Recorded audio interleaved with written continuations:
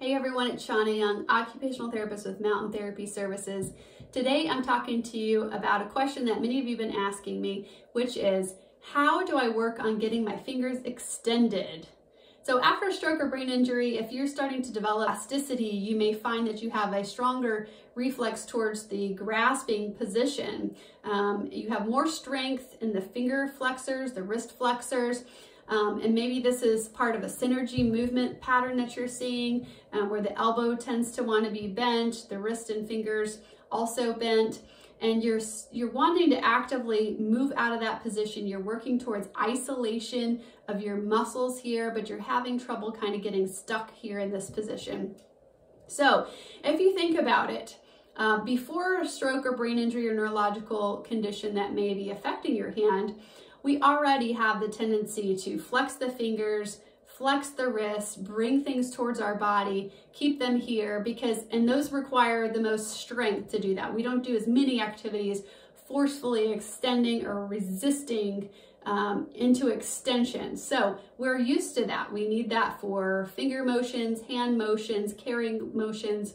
And so then after a neurological injury and you have muscle imbalance or flexion synergy patterns, it's even further pushed into more of an imbalance. So today I want to talk a little bit about an exercise that is probably missing from your exercise routine, and that is looking at the wrist and the forearm, strength and stability and coordination.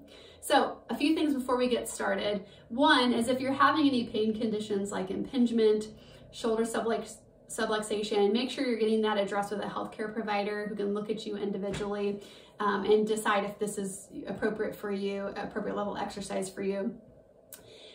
Secondly, you want to look at your posture before you start, and there's some things that you got to keep an eye on. One is that your upper trap oftentimes is going to want to start the motions when you don't quite have that balance of movement patterns yet. So you might see the upper trap elevate the shoulder. You might see some abduction of the shoulder in order to start movement, and you don't need any of those. So keep an eye here. We're going to use the tabletop where we have a supported position. Our arm can stay stable on the table here. I'm also sitting in a supported chair. The table's about elbow height for me. I'm keeping an eye on my hips and my back to see that my posture is not hunched. When you're in this position, you don't have as much accessibility of movement. Your shoulder's not in a stable dynamic position. And so we want to keep our hips level. I like to think about it like a bowl of water. So if you're leaning too far forward, you're tipping the water out. Leaning too far back, tipping the water out. So fill the top of your hips, make sure they're nice and level throughout the exercise. And so here's where we can begin. So we have to have some wrist extension to have good quality manipulation, coordination, and strength of our fingers, our hand. We have to be able to have the stable here to be able to support holding an object, manipulating it.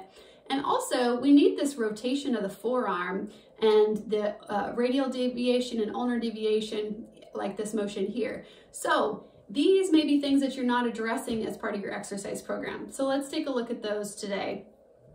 So as you put your hands on the table here in front of you, go ahead and see, can you lift your wrist up off the table? Doesn't matter if your hands or your fingers are flexed or extended, but see if you can lift that hand off the table.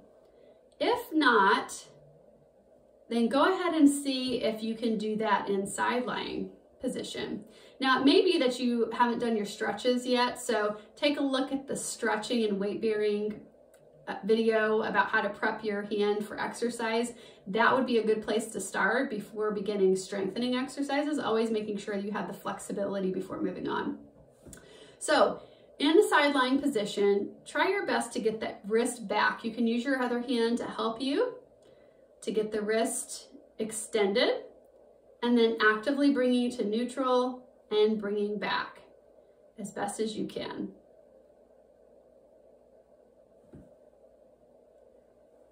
So work towards being able to get 15-20 reps of wrist extension in side lying position if you are unable to do it against gravity. So just like this.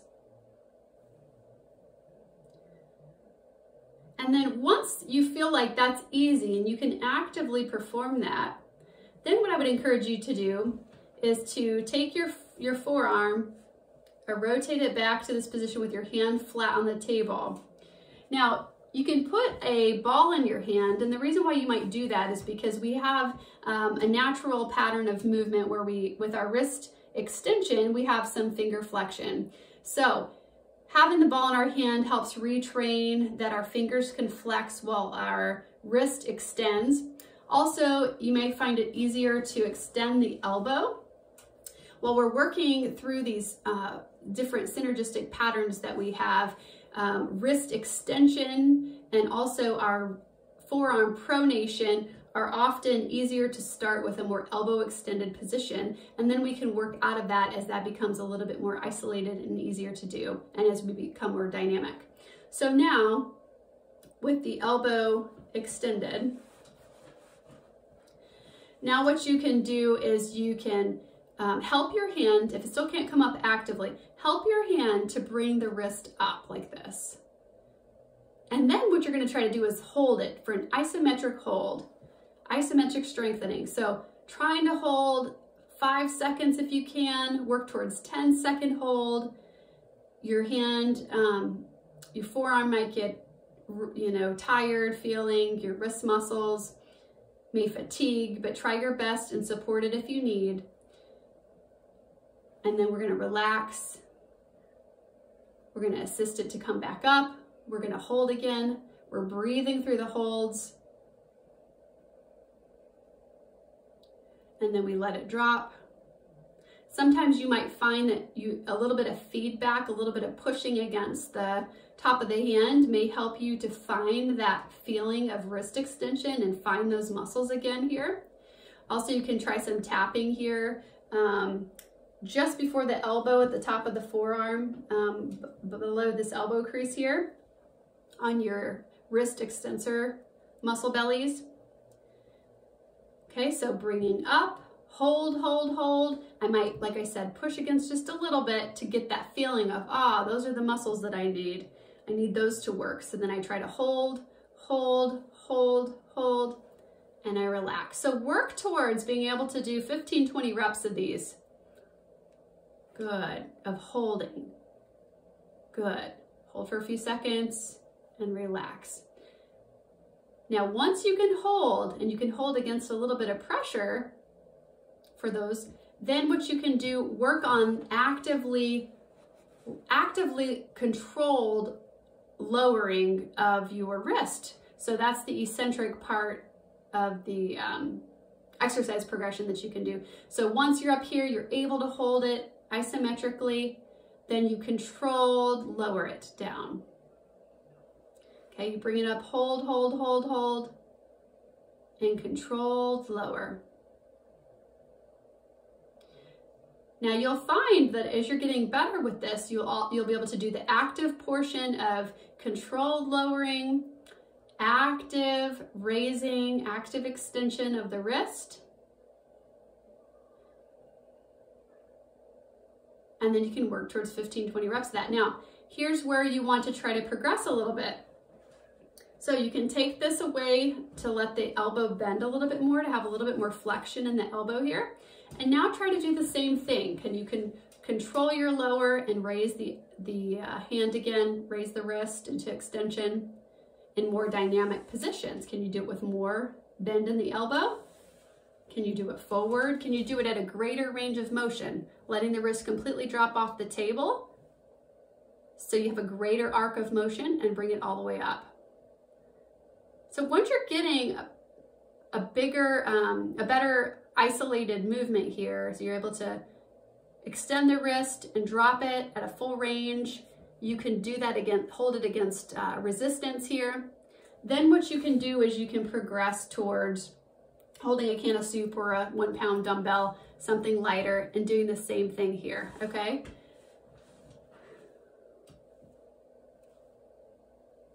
So the alternate is wrist flexion. So that is the motion of bringing the wrist up this way. Now this is likely going to be stronger for you and not as much of a difficulty to perform, but we do want to have the ability to coordinate between the two. And so what you can do here is test if you have that against gravity. You can test if you have that all the way off the table against that full range against gravity. And if you don't, you can, again, coming back on the table, do side lying position here, bringing it in. You can give yourself some feedback, which is to push back against the hand. I'm holding my pressure points to the outside of the hand. On the inside, you might find you have more of a grasp reflex. So bringing it in, okay. Bend, hold against your other hand, trying to push it out. Okay. And then once that's easier, you can do those holds. You know, you can do 15, 20 reps, holding a few seconds. Come back to here. Work on bringing the wrist up and doing an isometric hold against gravity now. Can you hold it here? Hold it for, 5 seconds or so. Let it control coming back down. Bringing it up. Maybe you need to give a little bit of feedback by pushing with the opposite hand to come down. Push back against it to lift it back up into flexion. And then controlled lowering. Again, working towards this active wrist flexion, controlled extension to lower, and then back up. Working towards 15, 20 reps. Again, when that's easier and you have a controlled balance of wrist extensor strength in coordination with wrist flexion strength, then add in that weight component, the resistive component. Lifting the can here, lifting the can with the wrist and hand over the table surface, past the table surface. And now another good way to work on this, when you're not quite there with the resistive part, is just rolling a ball, keeping the elbow in line with your body, letting the wrist drop into wrist extension here, letting it roll over and the fingers open, pulling it back, letting the wrist extend and the fingers close, and back and forth. Now, while you're practicing this and you're working on the release skills, this is a great time to practice extending your fingers to let the ball go. So once you're better able to bring the wrist back into extension, you're holding the ball, can you let go of it here? Okay. Pick it up, bring it back, let it go. If you have trouble with that, then try this. Bring it back. If you can't quite let it go, bring it back against resistance of your other hand. And then when you let it go, let it relax, pushing that wrist down. And after it's had that feedback there, sometimes it will relax a little bit more to release. So if you're getting stuck in that release component, try that. And then you want to actively practice in different planes here of being able to let go. So as your shoulder gets stronger, you can try higher reach. You can certainly try a lower reach here to release down at your feet into a bucket or something like that. And then also another exercise you could do, you can get a little pole like this or a broomstick. I have TheraBand on mine to keep this this rope that I tied around it stable and from slipping. You could use non-slip shelf liner or Dyson. And I just tied a string to a dumbbell. You don't even have to use the dumbbell at first. You could use something lighter than this. And what you're going to be doing is you're going to be doing a rotating position of your wrist flexion and extension in order to wind this up. So start with something as light as you can tolerate. This is for when you have that active and controlled flexion and extension with a little bit of resistance. So I'll show you how this could work. You could also use a weight plate with a hole in it, hole through it that you tie it through. So you see I'm working on wrist flexion extension my shoulders are not hiked up, my elbows are at my side, I can use my unaffected hand to also perform the motion. And so you just practice reeling it back, reeling up towards you. And like I said, it can be something lower or something lighter weight. And then you can come back down and control it coming down. So another great exercise for practicing that control, coordinated movement. Okay, so next I'm going to show you a little bit about forearm rotation. So check this out. So we also need to have forearm rotation. We may have some tightness here into being able to bring the palm up, the palm down. Again, the pronation, which is the movement of palm down, oftentimes is easier to start with the elbow extended. So again, I'm going to put my elbow into extension here to start the movement, and I'm going to work towards bringing the palm down. So can I do that from a palm up position and bring it down? If you can't, then actively help it to do that.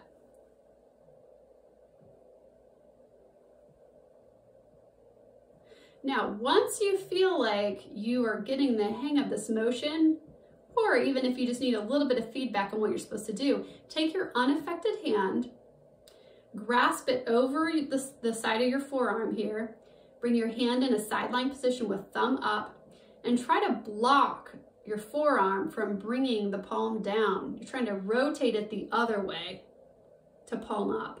Resist it, try to bring that palm down into pronation against the resistance of your unaffected hand trying to stop it. Bringing it down, hold for a few seconds, hold, and back over. You're trying to bring it palm down, hold it against resistance of your other hand, and up. Hold, and up. So here's where you can also take a look at your supination, which is your strength in bringing the palm up. So same thing. So can you bring your palm up from a palm down position? Bring it up. Maybe you need a little bit of stretch while you're here. And then once you can do that, bring your hand in that sideline position again. I'm using my unaffected hand to hold my forearm still. I'm going to try to bring my forearm into pronation, but my affected arm is going to try to bring it up into supination. Palm up, palm up, palm up. And I'm trying to bring it over and I'm resisting. I'm trying to find that strength there. Up, up, up, up. Resisting with my unaffected hand. Hold those for a few seconds, 3 to 5 seconds or so. Good, and up, work towards 15 reps or so. Now, once you can do that with greater ease, you could get something like a hammer or anything that's more weighted on one end. A dumbbell would be another great way to do this. So let me grab the dumbbell. And now you could work on turning the palm up and turning it down. Palm up and palm down. Working towards 15-20 reps of those. Starting with a lighter weight, 1 pound or so, or a hammer that's not too heavy for you. Again, I'm still keeping my arm supported. I'm watching the positioning of my arm, my shoulder, and my elbow. And so now we're going to look at radial and ulnar deviation. So we also have to have the motion like this. So bringing the thumb towards the forearm and the pinky towards the forearm. This is an easier one to do, starting with your hand flat on the table, bringing it this way. Again, you can try to resist yourself once you get stronger. Once you're able to do that with some good reps, you can resist it from the other way. You can try to bring the wrist up off the table against gravity. Try to push yourself back down. Breathing and holding. And back up. And then you can work towards being able to do this with a weight. So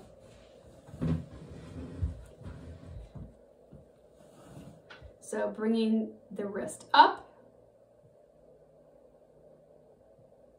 I'm holding on this side so that the longer end is in front while I'm practicing the radial deviation. And then I can do the same. I can hold on the other end and work on bringing it up on the back side, the pinky side. So after you've done these exercises, you want to practice doing this with meaningful, purposeful activities. You know, like, could you pour water into your cup? Can you control it to rotate the forearm to pour the water back in? Practicing here. Again, once you're good at that, in that flex, in the extended position, work on being able to do more dynamic positions. So over here, can you do that? Closer to you with your elbows more bent. You can also practice trying to flip the cup over like this, come back and get it. Number of ways, and then in the next video, part 2, I'm going to show you how all of this relates to fine motor coordination as we're trying to progress forward into better manipulation skills, handwriting, package opening, buttons, tying shoes, and all of that, all the finger skills that we need for helping us move on from there. I hope you learned something from this. Stay tuned for part 2. Thanks.